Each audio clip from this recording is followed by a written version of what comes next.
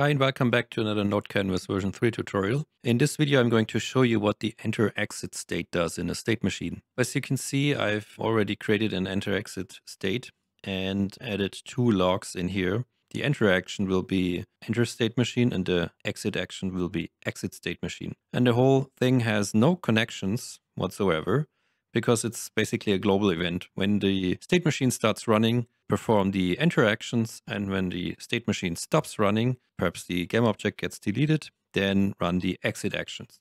So let's try this with our example. And you can see I've already gotten a log enter state machine in here.